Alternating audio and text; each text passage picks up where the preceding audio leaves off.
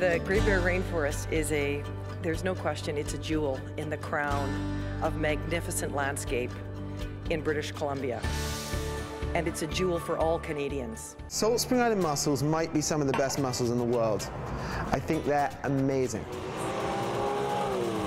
Our most popular experience is probably our circuit taxi. Tennis Canada is a consultant of ours. They'll also be bringing in top players to be training here. We'd like to develop this into a tennis development center. Did you know that regional trails, the Galloping Goose, the Lochside and the ENN Rail Trail, together get more than 2.5 million visits per year?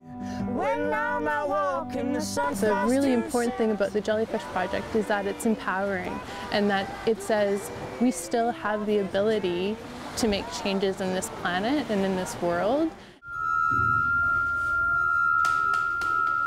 My first serious foray into glass instruments was with respect to a very specific piece I wanted to make. In doing some initial research on that, I came across the glass harmonica. All that's left behind are the discarded shells of the animals that they eat. Stick bugs live and love. This one looks like a piece of bamboo because that's what she would live on. Yes, she will go for your face, but you know, she's a vegetarian, so you're good.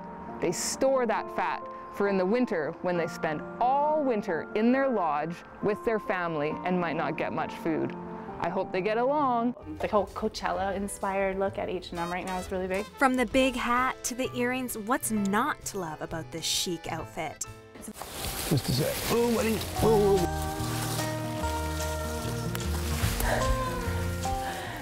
Everybody's favorite patty pants. The Gulf Islands have a magic to them. Here's the original rocks. Oh, wow. We are standing in what is called a Japanese charcoal pit kiln. I thought of a resource that I considered would be a good fit, and it happened that they had a few spots coming up, which was amazing, and we helped her finance her first month's rent. There really is no end to what these high-tech superheroes can do.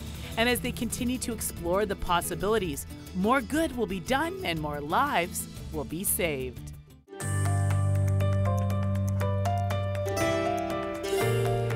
I have taken inspiration from the very beginning because it all happened when we moved here.